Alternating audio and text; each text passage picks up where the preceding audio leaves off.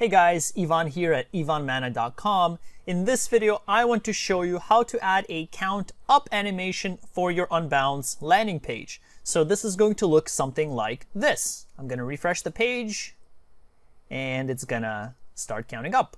Now you can adjust the numbers, you can adjust the time, so it doesn't have to take, in this case, 8 seconds to get from 0 to 349.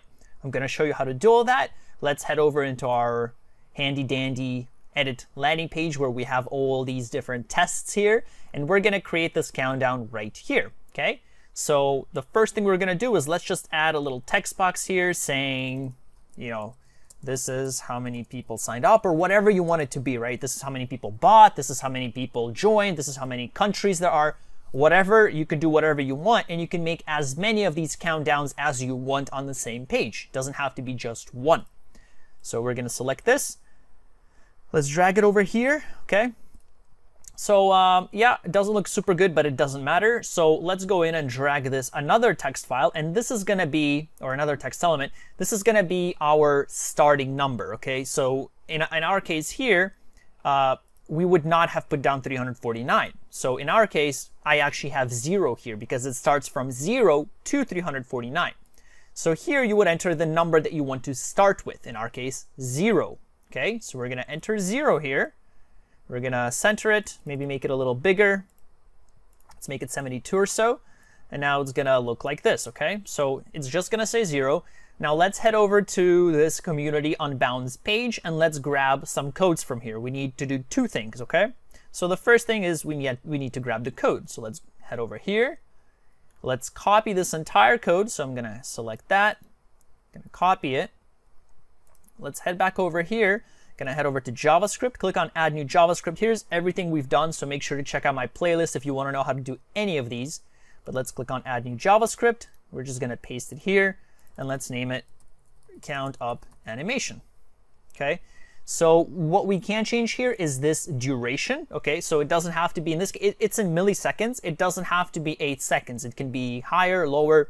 You know, if we want to make it say 4 seconds, we would enter 4,000, right? So every 1,000 is 1 second. Think of it that way. So we can do that. Everything else we can leave as is. We don't have to change anything. So we're done here. Let's click done. We do have to do one more thing though. Let's head back over here. So we've added the number. What we have to do is add this little source code number there. Okay. So what we're going to do is let's click here, and we have to copy that class equals counter, data count equals, okay? So let's head back over here. So we're going to double click this text box. We're going to double click it, click on view source.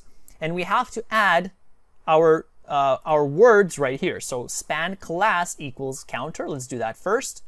Span class equals counter in quotation marks. Data count equals, and then this is your final number, okay?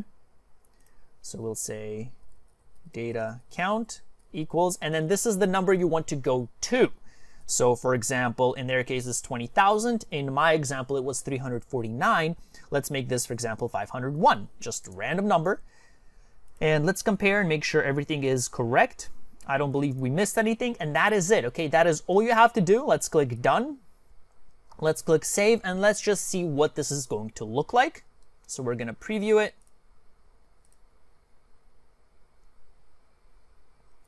And let's scroll down, and there you go. It started ticking. Now the clock starts ticking as soon as the page loads, not as soon as you scroll down. So if we go here to this page and we don't scroll and we wait 4 seconds, I'm talking. You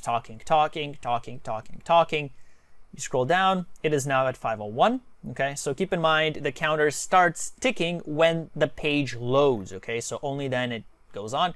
So just something for you to keep in mind. But that is it. That's how you do it. Nothing else to it. Pretty simple. Hope this was helpful for you. Once again, if you want to see my other Unbounce videos and other things we've done a bunch of cool little things here. You know, we've added, well, I guess I should show you in preview mode. But if you want to see them, check out my Unbounce playlist. I'll put it up above, and you will learn how to do all these different things. If you click here, you'll see an image gallery.